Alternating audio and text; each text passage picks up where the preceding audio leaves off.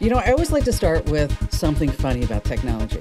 Elon Musk, of course, you know, he runs Tesla, but his title is not CEO of Tesla. His exact title is Techno King. So when he signs things, he signs it as the Techno King. And his finance officer is known as the Master of Coin, right? Which he says comes from the Game of Thrones. The Tesla founder, of course, Elon Musk, he's originally from South Africa, which is kind of strange because you'd think that he was from Madagascar. Oh, I know, that was really bad. Hey, welcome to Tech Refresh. It's your weekly fun show about all things digital. And just a quick reminder to rate, review, follow, subscribe this podcast wherever you get it. And of course, joining us is Allie. She's our amazing content queen and our crypto princess. And Allie, what are you bringing to the table today? I have some potentially very good news for our privacy and some fixes for what I think is the most obnoxious smart speaker issue. Ever. And of course, with Matthew Heffel's here. He's our magnificent millennial and the star of our Commando TikTok channel. Hello there, Matt. What's on board? We'll be talking about how universal chargers may be a thing in the future, as well as an amazing PC and Mac tip and some Kim Kardashian drama. So, like, everything's just amazing in your world, Matt? Oh, is that fantastic. Just like Alex. She's our amazing content queen. Yeah. All right, let's get started with the tech news. And I'm going to start with a story about Google. Now, of course, Google's parent company is Alphabet. Now, how do you think Google makes most of its money? Anybody? Ads. Yes, advertising. That's right. In 2020, Google made $147 billion in revenue for advertising alone. Oh. Wow. Okay, isn't that crazy? Now, back in 1997, I don't know if you remember this, but that's when Google actually launched search. That was their first tool. And it was really something monumental. I mean, I remember going there going like, wow, this is phenomenal. This is great. And Google has a ton of competition now. I'm not talking about Bing because nobody really ever talks about Bing. I know. Bing is so bad that Microsoft has to pay you to use it with gift cards, but that's a whole other issue. But Google's competition is Facebook and Amazon, of course, because this way you can buy more targeted ads. And so now what has Google done? Well, they say, okay, well, we don't want to lose money, so we're going to start selling ads too. And so that's why when you search for anything at Google, you see all the ads at the top, right? Sometimes 4 to 6 before you see any search results. So now when you want to look for something on Google, it kind of feels old, doesn't it? It's not as sleek and fresh. And it actually happened to me the other day where I couldn't find exactly what I was looking for, so I used a clever search trick, okay? And the Atlantic magazine, they have this whole report about Google's search engine decay, how it's so bad that ads are just jam-packed. And then, of course, they tried to give you the answer, okay? So if you Google something, that they give you an answer, but then if you look at the answer, you might find that the answer is like 10 years old. Yeah. All right? So you're like, okay, well, this was a complete waste of my time. So what I'm doing, what a lot of other people are doing, is that when you want to look for something on Google, you use the word Reddit with it. Right. So that this way you can find the answer on Reddit instead of going through all of Google's search results. So Google is dying. I mean, I never thought that I would ever say that. Right. I mean, Google is dying. And people are moving on to this. Electric bike rental, Santa Barbara. Do you search like that or you actually type in a question? I still do what you do. I kind of do it the way we used to, where it's like very robotic almost. Yes. Yeah, I do it the same way. But I know a lot of people do that more natural search, especially for voice stuff. Oh, Andrew Babinski, he used to be with the show, and I still talk to him from time to time. And he will actually type in a sentence or a question like, where can I find electric bikes to rent in Santa Barbara? I know. So funny. Maybe it is time to give Bing a shot. Okay, it's not that bad yet. No, not that bad yet. All right, Matt, what are you going to talk to us about? Well, recently the European Union had this whole thing where they were trying to get everybody to get universal chargers. So we all have that bucket of chargers in our house or that drawer that's just filled to the brim with old chargers that you're too afraid to throw out because you never know, right? You never know. Well, what if all your devices, what if your smartphone and your tablet could all be charged with the same cord? Right? That would be amazing. The European Union just passed this bill. By 2024, all these big tech companies will have to have all their smartphones and tablets on the USB-C charger. They will all have to be that same charger. So with this happening, a whole bunch of senators in the U.S. Senate were trying to see if they can get something similar passed here. So, do you think this will be the reality? Do you think that we will be able to get this done here in the United States, or do you think we'll be the odd ones out and not do it? I hope that we get it. I mean, I'm so tired of and it happened. It actually happened to me today. Okay. I picked out of the drawer, the kitchen drawer. Yes, I have trouble saying that because I'm from New Jersey and I really want to say drawer. I can't help it. So anytime I have to say drawer, I get this this weird thing happens to my mouth. But I pulled out the USB lighter. Okay. And I noticed that I was going to light a candle, make the kitchen smell nice. And it's out of a charge. And then I pulled out, I'm like, oh, I wonder if this charger works. And it was for Barry's iPhone. No, doesn't. No. That doesn't fit. No. Yeah. That's so funny. That's one of mine too. Most of my stuff is to USB-C now. But yes, my electric lighters, I have 2 of them, and both of them are mini USB. It's so annoying. Yes, it is so annoying. Yes. It's awful. The internet is speculating that this will happen no matter what because of the money involved with these companies having to change out all of the ports in all of these devices. The likelihood that because Europe does it and it will be possible that then it will fall down like dominoes and the rest of the world will fall in line. Well, and I'm sure they'll be excited to sell us the new branded USB-C for their products. Yeah, you're going to need it. Of course you're going to need it. I mean, then, Apple, well, they're not including the chargers anymore anyway in the boxes. Right. I mean, exactly. That's the other thing is they're not including the charger. So you just get this cord and you're like, oh, no, what do I do with that? I do have a drawer full of those little Apple bricks. Yeah. Those are nice. Those are nice. So, Allie, you're also getting a little into the politics here, right? I am, but first, be careful next time you're out fishing in a national park. Not like hacker fishing, actual fishing pole fishing, because there's a federal law that prohibits washing a fish anywhere but a designated fish washing station. Wait, I'm sorry. Fish washing station. These are a real thing. There's another federal law that criminalizes the sale of onion rings made from diced onions instead of rings. Okay. I never thought of that, but now that you mention it, I only see onion rings with full onions in there, and now I know why. Now you know why. You know what there's not a federal law for? The buying and selling of some of our most private data. For now, maybe. There's something proposed called the Health and Location Data Protection Act, and it would actually stop those scummy data brokers from selling and transferring your location data and your health data. Oh, nice. Data brokers, of course, are those companies that scrape every possible online source to gather as much information about you as possible. Your phone number, everywhere you've ever lived, your relatives, your job history, your credit score, your medical history. They compile that and they sell it to anyone willing to pay for it. There's a lot that you can see for free, too. I'm sure you two have looked yourselves up online at one point or another. Yes. I did. Just yesterday, I was looking on that People Search Finder, and it had my phone number. It still had an old address, but it was kind of weird. It's very creepy because, I've told you guys this story that, Ian, when he moved to Los Angeles, he's like, hey, Mom, where did you live in L.A.? On Lynbrook in Westwood. I mean, and because I said that was the street I lived on. And he's like, where exactly was the apartment complex? I just don't remember.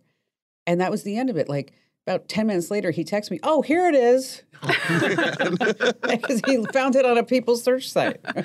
Well, little warning if you're going to go look up yourself or anyone else. These sites are really tricky, and they pull out every trick in the book to try to get you, 1, to give them more information, and then 2, to try to sell you a subscription to get all the rest of the info. Don't do that. I actually think it's really clever. When you search for someone on a lot of these sites, they'll ask you questions while the report is loading that's like, did Kim ever live here? Does Kim know this person? And that's just them getting even more data, right, to refine their results. Or what they do is they show you like this magnifying glass, and it's spinning around and around. We're compiling the data right now. We're coming into every nook and cranny. Checking police records, checking government records. Yes. And you're like, oh, my God. Yeah, sure. It's all very annoying. Don't pay for that. Well, it's not illegal for these sites to operate, to sell your info, to collect everything they can. But that could change with this bill. There are still lots of hurdles to get through. It would take a while. But it sure does seem nice to limit these companies that solely exist just to collect and sell information on us.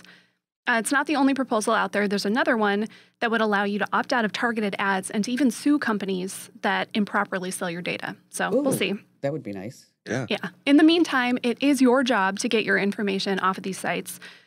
They make it tricky to opt out. We all know that. There's a lot of steps. That's why we started a new series called Opt Out Tuesday. So once a week, we tell you a new People Search site. We walk you through every step, screenshots, everything you need We send that out in our News of the Day newsletter. If you're not getting that already, commando.com/subscribe.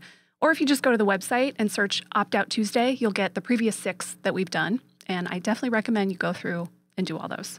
And you know what? You do give a great steps.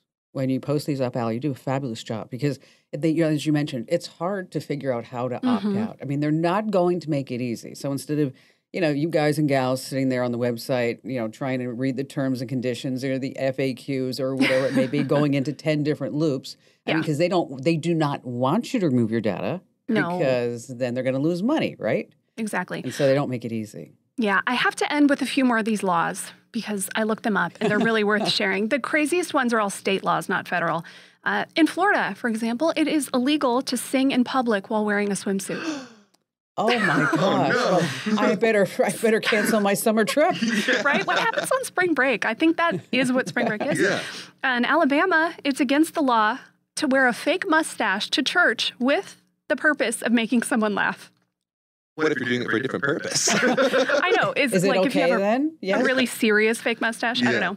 And then finally, a tech law for good measure. I did not know this. In Tennessee, it's illegal to share your passwords. Is it really? Wow. It is. Yeah. Wow, that's awesome. Fascinating. That's good.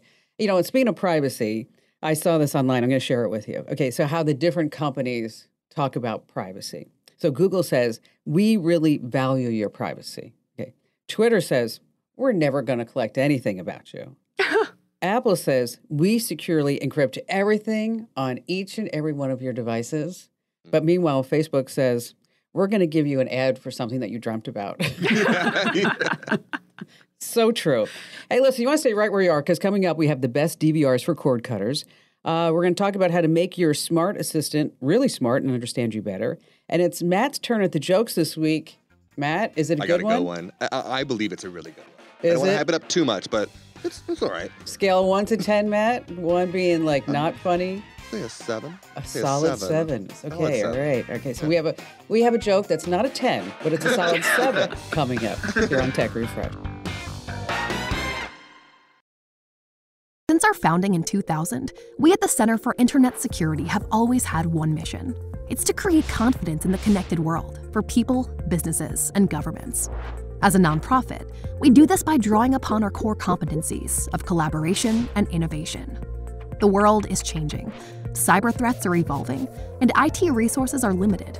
All you want is a way to strengthen your cybersecurity programs efficiently and effectively. Let CIS help you with these efforts. We use a consensus-based process involving IT professionals from around the world to develop and maintain security best practices. These resources are proven to defend systems and data against threats, both on premises and in the cloud. We also strive to help organizations of every size and maturity strengthen their cybersecurity programs. This includes serving U.S. state, local, tribal, and territorial government organizations. At CIS, we're all about making the connected world a safer place. Visit our website to learn more. Hey, welcome to Tech Refresh. It's your weekly fun podcast about everything digital. And just a quick reminder that if you're not already getting our newsletters, what are you waiting for? They're free, they're knowledge-packed, and you're going to love them. And head over to commando.com/subscribe. Once again, that's commando.com/subscribe. All right, so from time to time, we give out the email address here on the show, podcasts@commando.com. And again, if you ever want to drop us a note. So we heard from, Robert Bowenkamp in Sun City West, Arizona. Okay. Hi, Robert. Hi, Robert. Robert says, not a question, but he has a suggestion regarding cord cutting. He said, you seem to receive so many questions about it, and I think your answers often leave people hanging. Okay, fair enough. I cut the cord 2 years ago, and I purchased an OTA DVR from Tableau. Uses my router for signal distribution to my home, all my TVs. If you haven't looked at it, I suggest you have someone on your staff check it out. Okay, by the way, I listen to your podcast daily on my 2-mile walk, and I really enjoy them. Oh, Robert sounds like a nice guy. So let's talk about that. That Tableau DVR is actually really dang good. It's about $160. You can find it on sale on Amazon. But you have to start thinking about it when you've cut the cable. How do you record your shows without that cable-provided DVR? And that's what Robert's talking about. Now, there are several companies that make a DVR to record programming. But the big question is how many TVs are you going to record from where you'd like to see that program at? How many hours of programming can you also store on that DVR?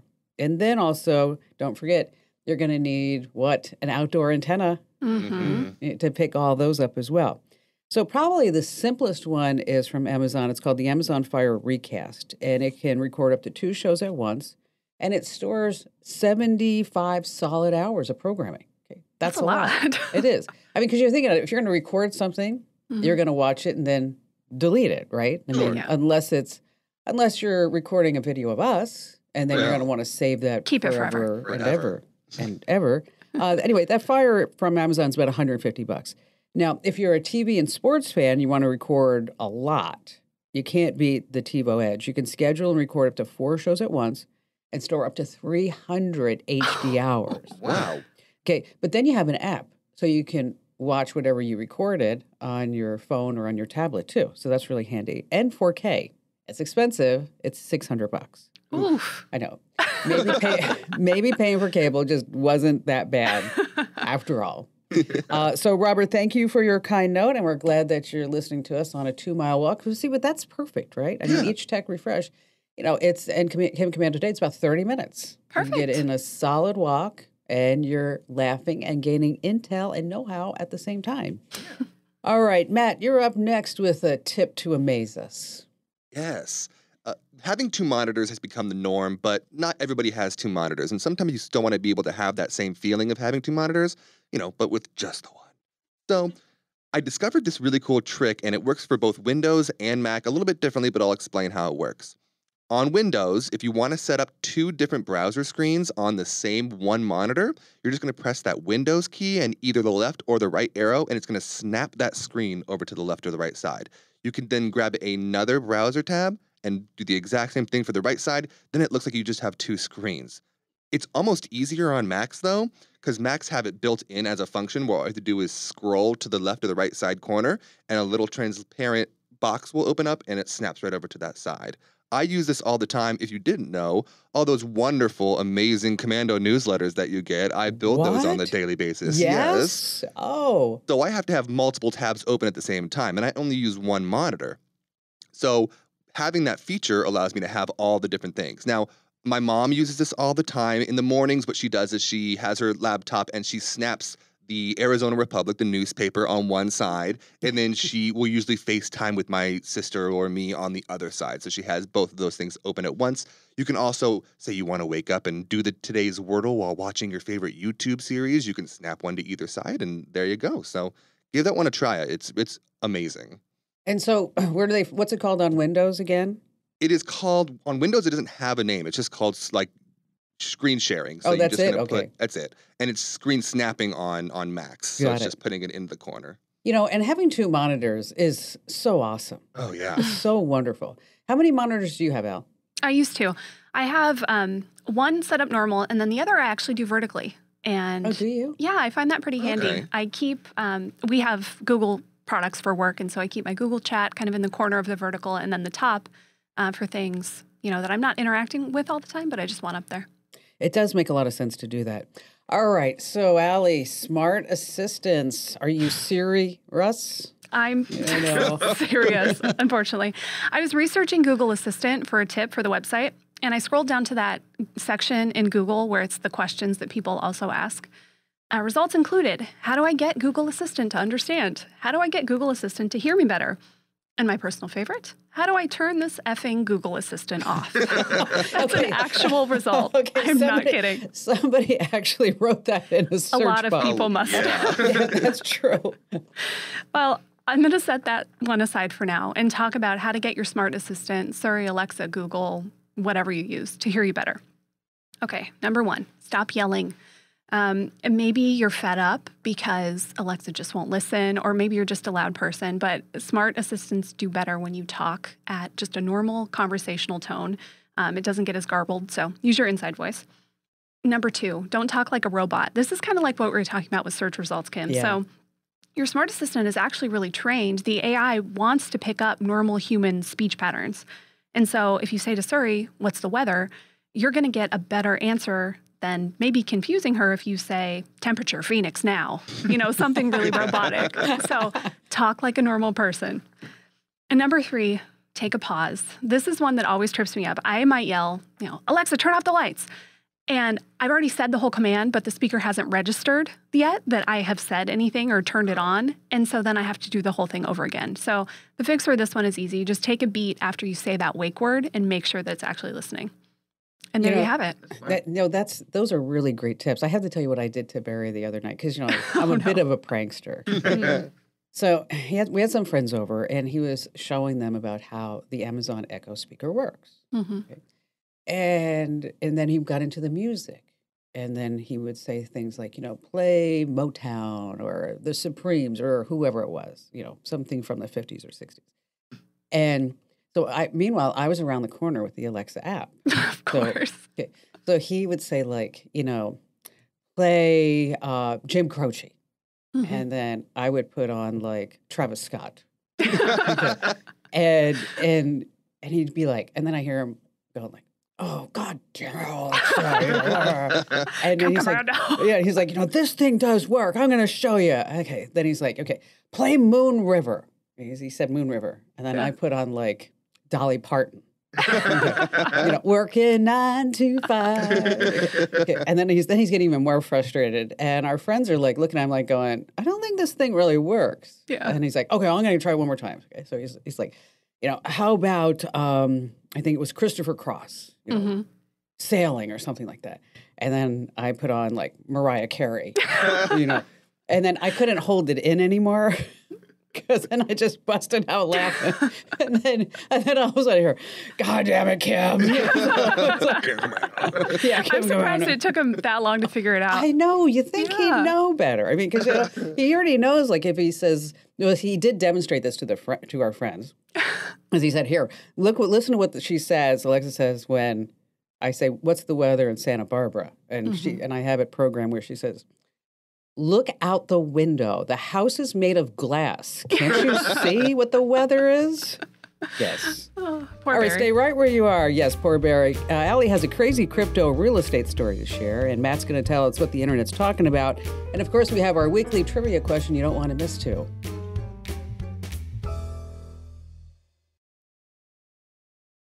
How'd you like to hear about how I saved $456 in just 5 minutes? I used an app called Rocket Money. Rocket Money is a personal finance app that finds and cancels your unwanted subscriptions, monitors your spending, and helps you lower your bills all in one place. Can you remember all the free trials and all the other random subscriptions that you've signed up for? Of course you don't, and that's what they're banking on. I love that with Rocket Money, I can see all of my subscriptions in one place. Then if I see something I don't want, I just tap to cancel, and I never have to get on the phone with customer service. Rocket Money has over 5 million users and has helped save its members an average of $720 a year, with over 500 million in canceled subscriptions. Stop wasting money on things that you just don't use. Cancel your unwanted subscriptions by going to rocketmoney.com/Kim. That's rocketmoney.com/Kim. rocketmoney.com/Kim. Hey, welcome back to Tech Refresh. Just a quick reminder to make sure that you rate, you review, you subscribe, you follow our podcast, because this way we get a heck of a lot more listeners. And I recently saw a house for sale in Beverly Hills. Okay, let me tell you about me and real estate. Okay, and it's really kind of strange is that if you're driving around Beverly Hills on a Saturday or Sunday, they have open houses. Okay, and I'm not talking about $1 million open houses, $2 million open houses. I'm talking about $27 million homes with an open house. Okay. And of course, we walk in like we own the joint, oh, yeah. Okay. And then there was one house that we stopped in a couple of Sundays ago. It was 5 bedrooms, 7 bath. It has a pool, 2-car garage. It's in Beverly Hills. So it's $19.5 million. Okay. But included with it was an exact replica of the house that you could have in the metaverse pay for an additional $100,000. At that point, what's $100,000? Exactly.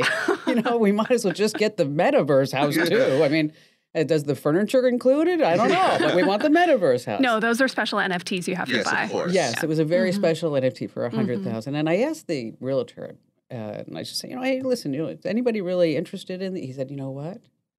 You'd be surprised how many people are interested in adding the NFT version, which reminds me of your real estate story you were sharing with us, Allie. Yes, indeed. Real estate is actually becoming a pretty neat use case for the blockchain, NFTs, crypto, all that stuff.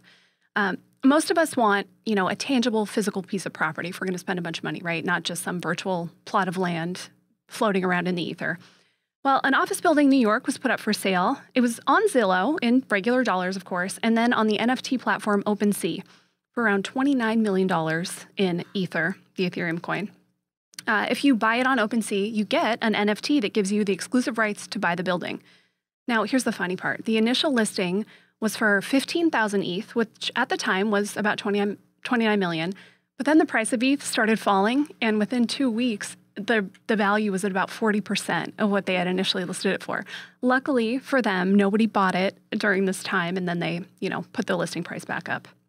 But aside from that mess, what really caught my attention about this, the guy selling it, his name is Chris Okada, he talked to Fortune, and he said, there are all these people that made a ton of money in crypto. And yes, people have lost a lot of money, but believe me, those crypto millionaires and billionaires are still out there. They're just not quite as rich. And he said, this is a way that, if they have all this money, they can actually do things with it and buy something without having to transfer all that money into, regular fiat currency. True. Yes. Well, the building is on 24th Street in Chelsea in Manhattan, hence the $29 million. And again, the NFT itself is not the actual deed. Just think about how badly that could go, right? We hear these stories all the time of people falling for phishing scams, doing the wrong price on a listing, and in this case, that would be a disaster. It's not just fancy office buildings in New York. You can buy a regular house as an NFT too. There's a blockchain real estate company called Proppy. You browse just like Zillow or Redfin, but some houses you can pay in crypto. You can buy it as an NFT. The process there is a little bit different, but they are selling homes. Now, I'm not going to say buying real estate this way is completely ready for prime time. You still have to get the title by traditional means. It's not just all one click and you're done. But Proppy says you don't need to wait the 30 days closing if you buy a property. That's cool. And you probably will save a lot of time, having to wire money over, if you just do it through cryptocurrency instead of waiting for that wire time. So we'll see. I think it could be a pretty neat part of the blockchain. It doesn't take that long to wire money. I wire money all the time. It's like 24 hours. Oh, okay. That's not too bad. So yeah. I was thinking back. I remember when we bought our house, that all the time for a lot of this stuff, like the documents, the closing. That's true. The money, waiting for it all to go through. You're right. Yeah. I mean, it's, there's just so many different forms. And I don't know if I just sign them. I'm like, I don't even know where to sign them. Yeah. So just go ahead and sign them. I mean, it's just kind of crazy. That was really interesting, Al. All right. So, Matt, what is the internet talking about? The internet was in a uproar this last week, and I find the story fascinating and a little bit annoying. It's a 60-year-old drama that came back into light recently at the Met Gala. Kim Kardashian, the other Kim K. Thank you. I know. Let me tell you something. It is so annoying when I'm writing something in Google and I'm like, Kim, and I put a K and wants to finish Kardashian. I'm like, hello? Course, yeah. Yes. Anyway. Like, how dare you? So she wore a dress from the 60s that was worn by Marilyn Monroe to the event where she sang Happy Birthday, Mr. President to then President John F. Kennedy wearing this dazzling silver dress. It is a beautiful dress. It is. So Kim Kardashian was able to get her hands on it and was able to wear it to the Met Gala. Well, the internet spotted this and then started doing a whole bunch of internet sleuthing all over TikTok and Reddit and stuff. And they ended up finding little tears in the dress that they believe was created from her wearing it. Now, the owner of the dress, which is Ripley's Believe It or Not Museum, which I thought kind of was interesting in the first place, came out and they responded with saying, no, there was no damage to the dress. It's fine. She didn't do any damage to the dress. Then Kim Kardashian herself came out just recently and said, no, I only wore the dress for 3 or 4 minutes. Apparently, she showed up in the limo in slippers and like a T-shirt, quickly changed into this dress with guys wearing gloves to get her into this dress. Oh. She walked the red carpet with her boyfriend, Pete Davidson, and then when they got to the top of the stairs, those same guys came back over with these protective gloves and took it off of her. So she only wore it for like 3 or 4 minutes. That's it. That's all she wore. Oh my God. You know what? I find it annoying having to put on makeup. I mean, She changed into one of the most valuable dresses in the entire world for 3 minutes. Yeah, so the internet's still really mad at her for it, but I don't know. It's all the time. You know, I don't know. I mean, she looked stunning in the dress. She did look amazing. She really did. And then I read recently where she lost like 21 pounds. I saw that too, to fit into it, To fit into that dress. And at the time, everybody was saying how big Marilyn Monroe was, when in retrospect, she really wasn't. No, big. I mean, Kim's big from the back. Hey, maybe Marilyn had more there than we remember. Exactly. You know, here, so I have a joke for you. What's the difference between an ancient Egyptian prince and a Kardashian? Anybody?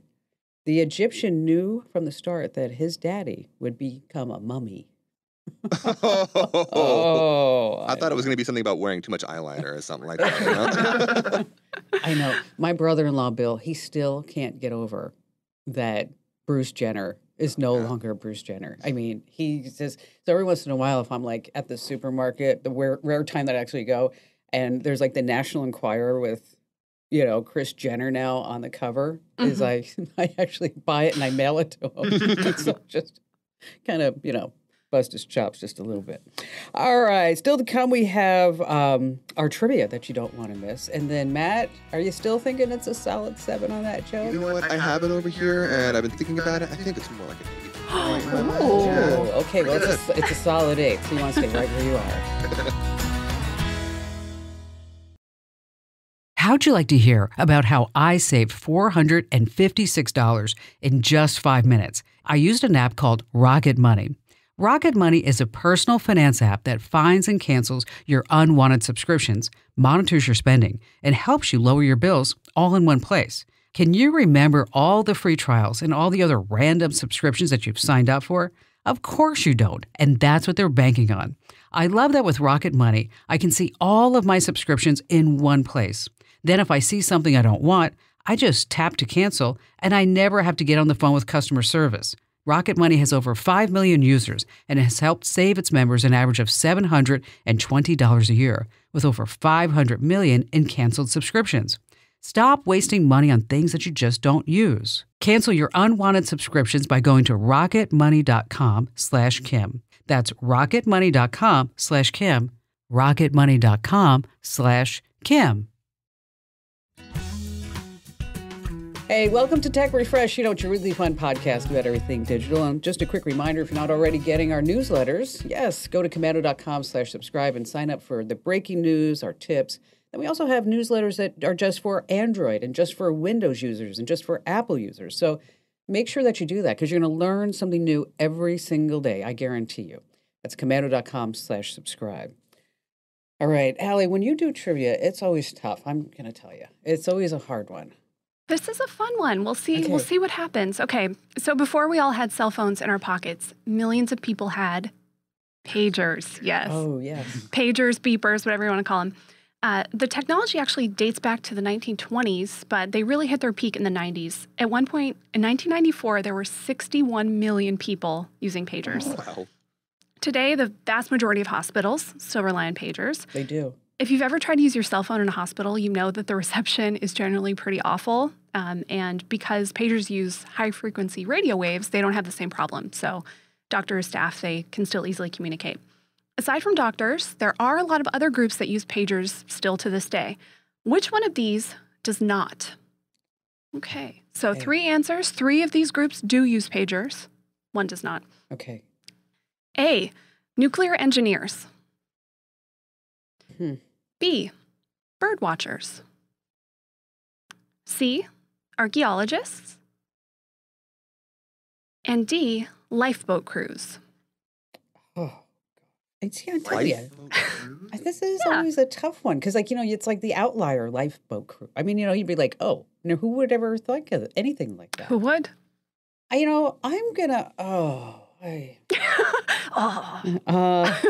I'm gonna go with. I'm gonna go with archaeologists. Okay. That don't use pagers, only because like they're digging around dead things and people that have been gone. Like, I mean, the Daily Mail. I don't know what it is, but every day they seem to have like some new person that was found in a peat moss thing or whatever. They love those, yeah. I know. It's like, and I actually am fascinated by, how they really just look like us. when they do it, it's like, you would see that person walking around the streets today. So anyway, I'm going to go with archaeologist. How about you, Matt? One of my best friends is actually a nuclear engineer, so I'm 90% sure it's not that. I'm not going to go with archaeology because she went with it. I want to be different, and I have no idea what a lifeboat cruise is. So I'm going to go with bird watching. All right. One of you is right, and it's Kim. Good job, Kim. Yes. It is not archaeologists. I just made that up. So nuclear engineers, they actually do rely on pagers because they can really easily send a bunch of messages, especially if there's a big disaster in a nuclear power plant, right? Most of those places, the walls are really thick concrete, so cell signal can't really transfer. Okay, that's smart. Bird watchers, yes, they're often in the middle of nowhere, so they might not have good service, and you don't want to miss a bird. You need a quick message. And then lifeboat crews. So any kind of, rescue, a lot of rescue operation things, they use pagers because you can get service anywhere. Yeah. See, so now you know what a lifeboat crew is. Now I know. See? Now you know. Oh, well, coming off of a loss like this, I know it's going to be hard for you. Okay. I know. Sucks all the funny right out of you. It does. And I won Pictionary yesterday, so I feel okay. Oh, my God. You knocked it out of the ballpark. You killed it yesterday. I mean, what'd you get, like 1,000? Yeah, over 1,000. Not bragging or anything. I mean, that was it. But Charles with the dinosaur. Yeah. That was good. And, and then, of course, I had to draw an angry person.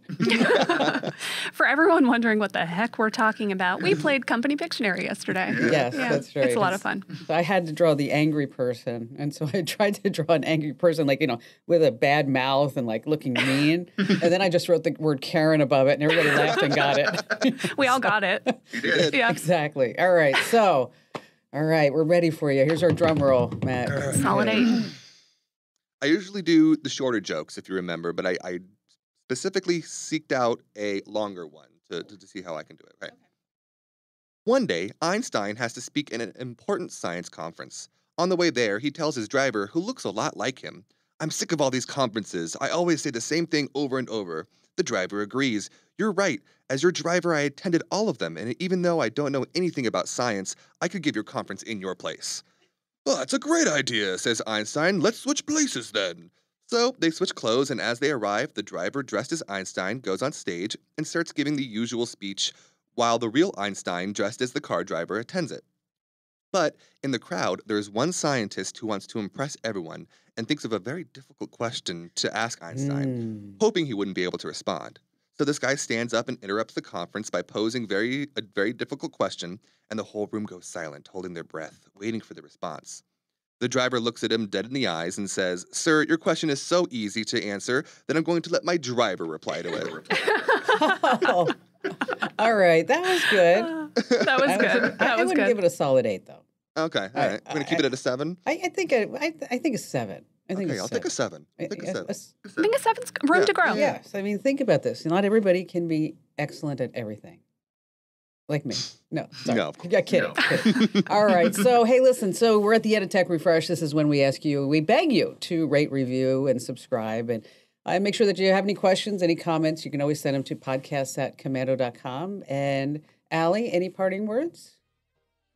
Leave us a nice review. It really does help other people find us. And, I love that letter we got. Maybe take us on your next walk. Yes, exactly. Inspired me to get some more steps in. Yes, always get more steps. And how about you, Matt? I mentioned earlier that I build all those amazing newsletters. If you are not getting the news, tip, or the current, please go to commando.com/subscribe and pick the ones that you think would work best for you. And you're going to love them. And we'll see you again here next week.